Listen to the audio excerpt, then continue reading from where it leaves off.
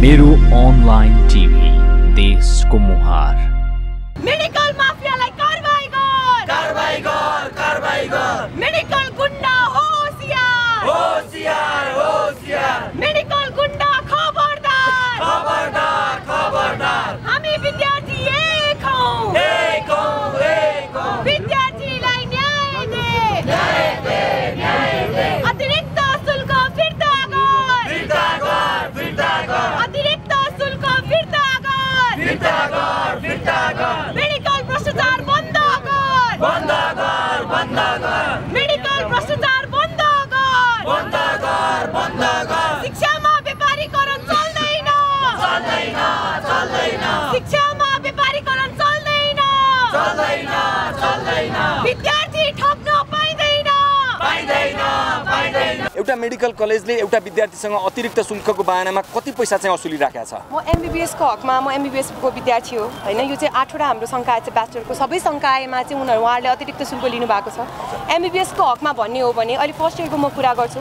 First इयरमा सरकारले तोकेको सरकारले निर्धारण गरेको भनेको 42,45,000 हो। त्यसमा कलेजले 12,50,000 अधिकतम मागेको केस छ।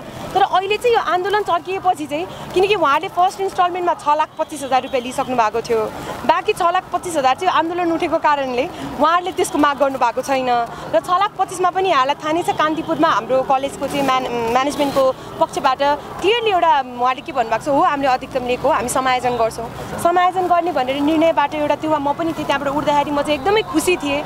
तर आज चाहिँ विडम्बना भन्नुपर्छ, खै कताबाट उपसमितिको नयाँ नयाँ निर्णय आएर चाहिँ अब हामीले सुन्न अनुसार चाहिँ 2 लाख रुपैयाँ मात्र समायोजन गर्ने, 4 लाख रुपैयाँ चाहिँ त्यसमै पर्ने भन्ने किसिमको कुराहरू छन्। त्यसै हामी दुःखी छौँ। तर हाम्रो सङ्घर्ष चाहिँ अब त्यतातिर चाहिँ केन्द्रित भएर हामी सङ्घर्ष चाहिँ गर्नेवाला छौँ। शुल्क मेडिकल कलेजहरूले कुन शीर्षकमा लिने गरेका छन्? अतिरिक्त शुल्क अहिलेसम्म चाहिँ अब डिफ्रेन्ट कलेजको डिफ्रेन्ट छ हैन। अब कसैले चाहिँ अब भन्नु एकदम हास्यास्पद कुराहरू छन्। यहाँ फर्स्ट इयरदेखि सेकेन्ड इयर जानु भने प्रमोसन फी माग्दिने कि यहाँ विद्यार्थी पास भइरहेछ प्रमोसन फी स्टुडेन्टले तिर्नुपर्ने। म पास भए लिनुहोस् कलेज भनेर दिएको जस्तो छ। अब उहाँहरूले भन्नुहुन्छ कम्युनिटी फिल्डमा अहिलेसम्म चितवन मेडिकल कलेजको हाम्रो आउनु भएको भाइ बहिनी जुनियरहरूले हाम्रो बाबा आमासँगै मागेर हिँडेको कन्डिसन छ। त्योमा पनि अतिरिक्त माग्नुहुन्छ। यस्ता एकदम लाजस्पद हास्यास्पद यस्ता थुप्रै हेडिङहरूमा उहाँले लिनुहुन्छ। भन्ने लाजनी शीर्षकमा पैसा उठाइरहेका छ मेडिकल कलेज। फर्स्ट इयरदेखि सेकेन्ड इयरमा पास भएर विद्यार्थी जान्छ भने कलेजले विद्यार्थीलाई धन्यवाद दिने कि विद्यार्थीले कलेजलाई पैसा बुझाउने? त्यो अचम्मको कुरा छ। यसमा यो समस्या सबै कलेजको पनि हो। अब अरू यहाँ सिंगल तपाईँ चितवनबाट मात्रै आन्दोलन गरिराख्नु भएको छ, अरू कलेज यहाँ सहभागी देखिँदैन के हो? यसमा अरू कलेजको सहभागिता छ कि छैन? मैले भनिसकेँ, डडेलो वास्तवमा सबैभन्दा सुरु भएको गण्डकीबाट हो। गण्डकी पछि केही गरेर मन्त्री परिषदको निर्णय गरेर त्यहाँको लागि थम्थमाउने प्रयास गरियो। त्यसपछि त्यो डडेलो CMCसम्म आइपुग्यो। CMCबाट अहिले देशभरिका तमाम त्रिवी अन्तर्गतका सम्पूर्ण मेडिकल कलेजहरूमा यो डडेलो पुगिसकेको छ। अब बिस्तारै बिस्तारै यसरी सडक तताउने हो भने यो डडेलो सिंहदरबारसम्म पनि पुग्ने अवस्था छ है। अब कस्तो हुन्छ तपाईँहरू भोलि अब यस्तै गर्दै बिचमा चाहिँ तपाईँको बन्द हुन्छ या फेरि चाहिँ अब यसलाई बढाउँदै जानुहुन्छ? कसरी गर्नुहुन्छ? अब सदैव यहाँले भनेको एकदम सही हो। सदैव आन्दोलन एउटै चरणमा एउटै किसिमले आन्दोलन जाने हुँदैन। कति दिन सडकमा आएर र्याली गर्ने, कति दिन विद्यार्थीलाई झकझकाउने। तर अब शिक्षा मन्त्रालयबाट पनि ठाडो आदेश आइसकेको छ, यदि फिर्ता हुन्न भने कानुनी प्रक्रियाबाट जानुहोस्। पढाइको विषयमा पनि पढाइको विषयमा चाहिँ तपाईँले सोच्नु भएको छ कि छैन? तपाईँ पढाइको विषयमा यस्तो छ सर, यो आन्दोलन हामीले पटक पटक भन्ने गर्छौँ, यो हाम्रो चाहिँ रहर होइन, यो हाम्रो बाध्यता हो। अब यसरी चाहिँ आन्दोलन यहाँसम्म पुर्याइसक्यो। अब हाम्रो धेरै नै पढाइ लेट पनि भइसक्यो, साथीभाइहरूको एक्जाम आइसक्यो। एक्जाममा हुन त सर्ने कुरा छ, सबै संकायको नसर्ने पनि छ त्यसमा। तर अब चाहिँ हामीले चाहिँ एक हिसाबले अब के कुराहरू पाउनलाई के कुरा गुमाउनु पनि पर्छ, त्यो हिसाबले चाहिँ हामी अगाडि बढिरहेका छौँ। अब यो सङ्घर्षलाई चाहिँ एक हिसाबले सेफ ल्यान्डिङ गराएर हामी पूर्णतया रूपमा फेरि पनि हामीलाई नेता बन्नु छैन, हामीलाई नेतागिरी गर्नु छैन। यो समयले अवस्थाले यस्तो बनाएको हो। वास्तवमा तपाईँले मेरो यसरी अन्तर्वार्ता 1 महिना अगाडि लिनुभएकोमा म बोल्न पनि सक्ने अवस्थामा थिएन। बिस्तारै सङ्घर्ष गर्दा गर्दै यहाँसम्म पुगेको छ। तर अब यो हल्ट हुन्छ, अब पढाइमा फिर्ता हुनुपर्छ। डाक्टर गोविन्द केसीको जुन आमरण अनसनलाई तपाईँले समर्थन जनाउनु भएको छ होइन, ऐक्यबद्धता जाहेर गर्नलाई सडक सङ्घर्षका कार्यक्रमहरू अरू गर्नुहुन्छ अथवा आज जे गरियो त्यति मात्रै हो? हामी सङ्घर्ष अहिले सेन्ट्रली आएर गरेका छौँ। जबसम्म हाम्रो मागहरू पुरा हुँदैन, सेन्ट्रली होस् या पेरिफेरली होस्, हाम्रो सङ्घर्ष जहिले पनि निरन्तर नै हुनेछ। किनकि अब हामीमा भार पनि छ। गोविन्द केसीलाई कति दुःख दिने, अब हाम्रो पनि जिम्मेवारी छ। मैले पटक पटक भन्ने गर्छु। वास्तवमा मलाई आज यसरी अगाडि आएर यहाँ बोल्नमा, यसरी यो र्यालीमा चाहिँ भनौँ न एक हिसाबले चाहिँ यसरी अगाडि आउन, हामी सम्पूर्ण साथीहरूलाई अगाडि आउन हामीलाई चाहिँ अलिकति मोटिभेसन दिनुभएको गोविन्द केसीले नै हो। अस्ति भर्खरै मैले गोविन्द केसीको चाहिँ यो इमेज च्यानलमा अन्तर्वार्ता हेरेँ।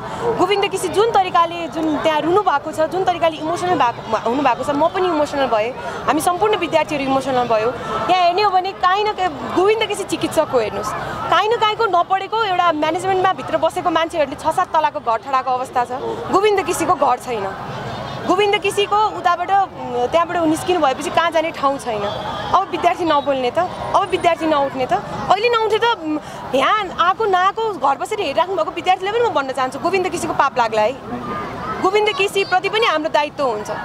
उहाँको अब यो आन्दोलनलाई निर्णायक बनाउनुपर्छ। उहाँलाई नि पटक पटक सत्याग्रह बस्ने वातावरण हामीले गराइदिनु हुँदैन साथीहरू। तबसम्म यो सङ्घर्ष जारी रहन्छ। विद्यार्थीहरूले अझै पनि सङ्घर्ष गर्न तयार छन् र यो मात्रै होइन, योभन्दा अझ घनीभूत किसिमका सङ्घर्षहरू अनि हामी चलाउँछौँ र आम जनताहरूलाई पनि यसमा जोडिनको लागि अपिल गर्छौँ। जस्तो तपाईँहरूको मुख्य मागहरू चाहिँ अहिले पछिल्लो चरण के छ? हाम्रो मुख्य माग केही पनि छैन। तपाईँ हामीले सुन्दै गरेको नेपाल सरकारले लागू गर्न खोजेको या नेपाल सरकारले निर्णय गरेको शुल्क MBBS को हकमा मात्रै होइन, BDS को हकमा मात्रै होइन, सबै मेडिकल फ्याकल्टीहरूमा, सबै मेडिकल विषयहरूमा चाहिँ त्यो मन्त्री परिषदले गरेको निर्णय चाहिँ लागू हुनुपर्छ। सरकारले तोकेको शुल्क लागू हुनुपर्छ। त्योभन्दा कुनै पनि बाहनामा चाहिँ मेडिकल माफियाहरूले बढी रकम असुल गर्न पाइँदैन। त्यो भनेको सफेद भ्रष्टाचार हो, त्यो भनेको आर्थिक अपराध हो, ठगी हो र त्यही अनुसार सरकारले उनीहरूलाई पैसा फिर्ता मात्रै गराउने होइन कि सकेसम्म सरकारले आर्थिक अपराधी, ठगी र आर्थिक भ्रष्टाचारको विषयमा उनीहरूलाई कारबाही पनि गर्नुपर्छ भन्ने विषय हाम्रो। जस्तो सरकारले त कारबाही गर्ने भनिरहेछ नि होइन, ठगी मुद्दा दायर गर्ने भनिरहेछ नि होइन। हजुर ठिक छ, उहाँहरूले भन्नुभएको छ, त्यसै गरे भइहाल्यो नि त। गण्डकी मेडिकल कलेजमा तपाईँको 8-9 महिना भइसक्यो नि त। गण्डकी मेडिकल कलेज साथीहरू यहीँ आउनु भएको छ। अनि गण्डकी मेडिकल कलेजमा मन्त्री परिषदले गरेको निर्णय तपाईँ कटेकै तपाईँको 8 महिना भइसक्यो, खै त खुमाहरूलाई कारबाही भयो अनि भनेर मात्रै भएन। अनि गृह मन्त्रालयले तपाईँको ल कारबाही गर्ने भनेको 6 गते तपाईँको 1 महिना सिद्धिसक्यो, खै त कारबाही गरेको? फलोअपमा जानु पऱ्यो नि त। मन्त्रालयले सरकारले निर्णय गरेर मात्र यहाँ लागू हुँदैन भन्ने कुरा त तथ्यले प्रमाणित गरिसकेका छ नि त। यति भइसके पछाडि सरकारले निर्णय मात्रै गरेर हुँदैन, निर्णय तपाईँको बार्गेनिङका लागि गरेर हुँदैन भन्ने कुरा हो। त्यस कारणले गर्दाखेरि सरकार यदि निर्णय मात्रै गर्ने हो भने चाहिँ आन्दोलन यसरी नै चलिरहेको छ। निर्णयलाई कानुनमा लैजाने हो भने चाहिँ सरकारले पनि फलोअप गर्नुपर्छ र विद्यार्थीहरूलाई पनि सघाउनुपर्छ भन्ने कुरा हो। जस्तो सरकारले चाहिँ प्रमाण पुर्याएर ठगी मुद्दा दायर गर्नु भनेर भनिसकेको छ, अनि तपाईँहरूले प्रमाण पुर्याएर चाहिँ मुद्दा दायर गर्नु चाहिँ किन भएन? होइन, प्रमाण भने के हो? प्रमाण यिनी विद्यार्थीहरू प्रमाण होइनन्। यहाँ विद्यार्थीहरू के तपाईँको रमाइलो गर्न आएछन् यहाँ? अनि विद्यार्थीहरू यसरी रातारात तपाईँ गाडी चढेर आफैले पैसा उठाएर अनि आफैले चिउरा बोकेर रमाइलो गर्न आएको काठमाडौँमा, योभन्दा ठुलो प्रमाण राज्यलाई के चाहिन्छ? अनि यहाँबाट अब यो यत्रो आवाज पनि राज्यले सुन्दैन, यत्रो निमुखा विद्यार्थीहरूको आवाज सुन्नु पर्दैन राज्यले? यो सरकार कसको? हाम्रो होइन। यो सरकारले मेरो सरकार भनेर अस्ति भर्खर भने उर्दी जारी गरे होइन त। अनि त्यसको कारणले गर्दाखेरि होइन, प्रमाणको कुरा होइन, सरकारलाई प्रमाण चाहियो कि अरू केही चाहियो हो? अनि अरू केही चाहियो हो भने हामी दिन्छौँ नि। अहिले 1500 उठाएर आछौँ हामी यहाँ, सरकारलाई हामी 15,000 रुपियाँ उठाएर दिन्छौँ अरू चिज चाहियो हो भने पनि। अनि प्रमाणै चाहियो भने यो पनि त प्रमाण हो नि त। त्यस कारणले गर्दाखेरि होइन, अरू प्रमाणहरू खोज्ने हो भने तपाईँ साँच्चै प्रमाणै कानुनी प्रक्रिया प्रमाणै चाहिन्छ भन्यो भने पनि गण्डकीमा त सबै प्रमाण जुटाएर विद्यार्थीले केसै हालेको छ नि त। 8 महिना भइसक्यो त फिर्ता गर्नुपर्छ भने पनि खै त त्यहाँ निर्णय भएको, खै त त्यहाँ न्यायालय बोलेको, खै त गृह प्रशासन त्यहाँ बोलेको, खै फेरि शिक्षा मन्त्रालयले बोलेको? यो कुरा हो हाम्रो चाहिँ। कलेज सञ्चालकहरूसँग तपाईँको वार्ता पनि पटक पटक भएको छ, के हो उनीहरूको भनाइ के छ? उनीहरूको भनाइ केही पनि छैन। उनीहरूको भनाइ सिधा दादागिरी, गुन्डागर्दी, माफिया, भ्रष्टाचार, मेडिकल भ्रष्टाचार, यही नै हो उनीहरूको। अनि उनीहरूले सबै राज्यका सबै संयन्त्रहरूलाई आफ्नो प्रभाव पारेका छन्। अनि त्यस कारणले गर्दाखेरि उनीहरू खुलेआम आज तपाईँको एउटा बाहिर छाडिएको तपाईँको एउटा साँडे जसरी हिँडिरहेछन्। विद्यार्थीलाई दिनदहाडै कुट्छन्, राति छतमा लगेर कुट्छन्, विद्यार्थीको लुगा च्यात दिन्छन्, प्रहरी प्रशासन लगेर विद्यार्थीलाई कुट्छन् होइन। त्यस कारणले गर्दाखेरि उनीहरूको कुरा भनेको सहमति गराउने, त्यसलाई फेरि च्यात्ने होइन, फेरि पनि ठग्ने, यही नै हो उनीहरूको समस्या। त धेरै छन्, जस्तै कि सरकारले तोकेको हाम्रो आइएमले तोकेको पैसाभन्दा कलेजले धेरै लिने गरेछ। सधैँ एडमिसनको बेला नै पैसा लिने गर्छ। त्यसमाथि यो धेरै त्यो टर्चरहरू छ कलेजको, प्लस इन्फ्रास्ट्रक्चर राम्रो छैन। त्यही रिलेटेड हो। के भन्नु छ सरकारलाई तपाईँले व्यक्तिगत रूपमा?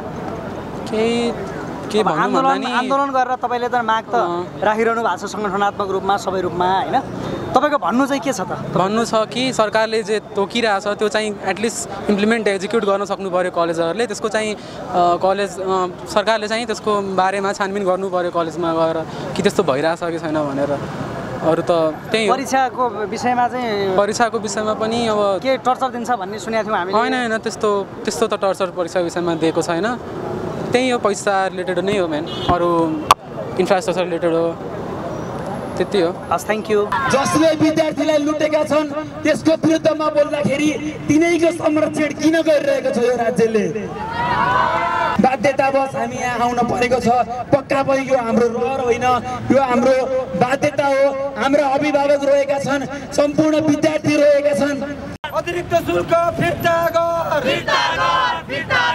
विद्यार्थीलाई न्याय दे विद्यार्थीलाई न्याय दे